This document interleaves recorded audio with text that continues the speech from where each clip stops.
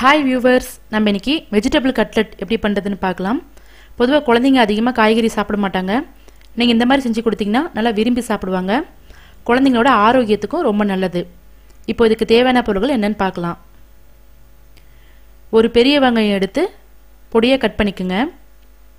ஒரு கப் உருளைக்கிழங்கு எடுத்து தோல் சீவிட்டு அதையும் பொடியாக கட் பண்ணிக்கோங்க. ஒரு கப் கேரட், ஒரு கப் கேபேஜ், ஒரு கப் பீன்ஸ், ஒரு கப் பிரெட் கிரம்ஸ், ஒரு கப் மைதா மாவு, 1/2 டீஸ்பூன் மிளகாய் தூள், 1/2 டீஸ்பூன் மஞ்சள் தூள், தேவையான அளவு உப்பு. இப்போ ஒரு பேனில் 3 டீஸ்பூன் எண்ணெய் எடுத்துக்கோங்க. எண்ணெய் காஞ்சதுக்கு அப்புறம் கட் பண்ணி வச்சிருக்கிற வெங்காயம் போட்டு ஒரு 2 நிமிஷத்துக்கு நல்லா வதக்கிக்குங்க.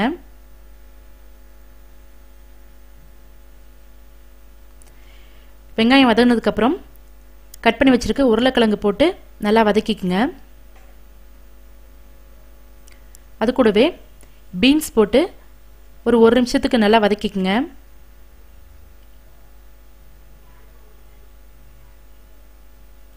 இப்போ இதில் கேரட் போட்டுக்கலாம்.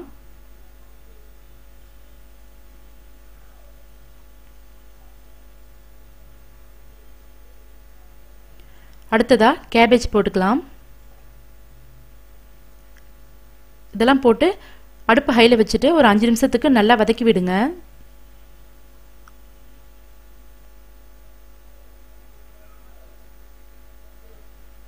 இப்போ பாருங்க, ஒரு 5 நிமிஷத்துக்கு நல்லா வதக்கியாச்சு. இப்போ இதில் ஒரு 1/2 டம்ளர் அளவு தண்ணி ஊற்றிக்குங்க. தண்ணி ஊற்றிட்டு இது ஒரு 10 நிமிஷம் நல்லா வேகணும். இந்த காய்கறி நல்லா மசிகிற அளவுக்கு வேகணும். அதனால் நம்ம பேனை மூடி வச்சிடலாம்.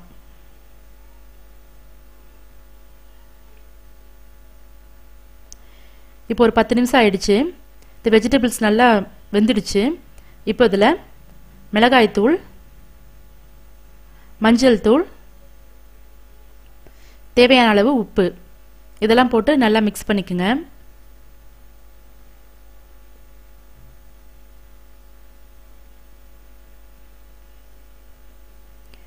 இப்போ பாருங்கள், நல்லா மிக்ஸ் ஆயிடுச்சு. இப்போ இதில் ஒரு டேபிள் ஸ்பூன் அளவு மைதா மாவு போட்டு நல்லா மிக்ஸ் பண்ணிக்கோங்க. எதுக்காக மைதா மாவு போடுறோன்னா, அந்த வெஜிடபிள்ஸ் கொஞ்சம் ட்ரையாக இருக்கும். ரொம்ப வதவதான்னு இல்லாமல் கொஞ்சம் ட்ரையாக இருக்கும். அதுக்காக தான் மைதா மாவு போடுறோம். இப்போ பாருங்கள், ரெடி ஆயிடுச்சு. இப்போ இதில் நம்ம ஒரு பருப்பு கடையிற எடுத்து இந்த மாதிரி நல்லா மசிச்சு விட்டுக்குங்க. ரொம்ப மசிச்சிடாதீங்க, ஓரளவுக்கு லைட்டாக மசிச்சு விட்டால் போதும். இப்போ ஒரு பவுலில் எடுத்து வச்சிருக்கிற மைதா மாவு போட்டுக்குங்க.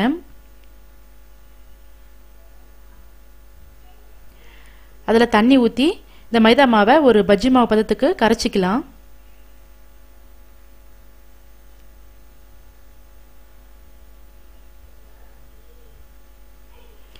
இந்த பதத்தில் மைதா மாவை கரைச்சி வச்சுக்குங்க.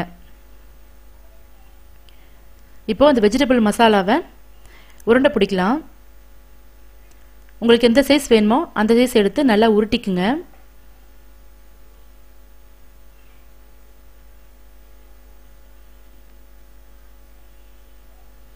நல்லா உருட்டிட்டு உள்ளங்கையில் வச்சு இந்த மாதிரி ப்ரெஸ் பண்ணுங்க.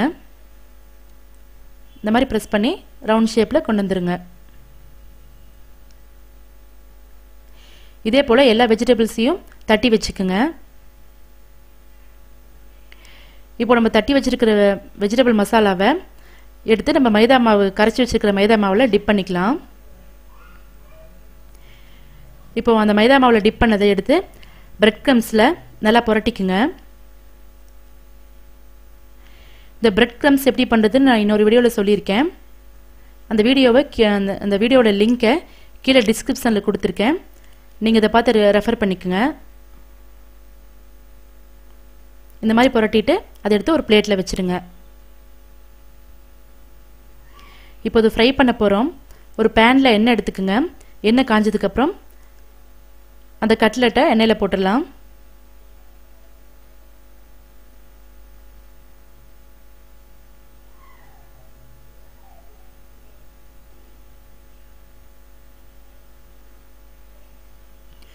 இப்போ ஒன் சைடு வந்ததுக்கப்புறம் திருப்பி போட்டுடலாம். அடுப்பு சிம்லேயே வச்சுருங்க, ஹையில் வைக்க வேண்டாம். ஹையில் இருந்ததுன்னா வெளியே கருகிடும், உள்ளே வேகாது. அதனால் அடுப்பு சிம்லேயே இருக்கட்டும்.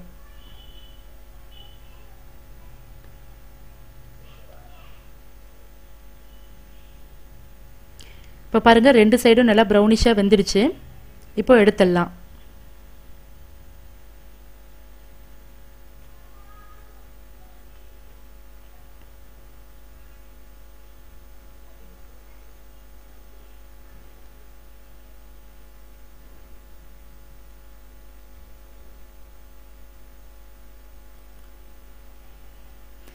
இப்போ டேஸ்டியான வெஜிடபிள் கட்லட் ரெடி ஆயிடுச்சு. இது ரொம்ப ஈஸியான ரெசிபி. நீங்களும் உங்கள் வீட்டில் செஞ்சு பாருங்கள். உங்கள் கமெண்ட்ஸ் ஃபீட்பேக்ஸை சொல்லுங்கள். உங்களுக்கு பிடிச்சிருந்தா உங்கள் ஃப்ரெண்ட்ஸ்க்கும் இந்த வீடியோவை ஷேர் பண்ணுங்கள். எங்கள் சேனலை சப்ஸ்கிரைப் பண்ணுங்கள். பாய்.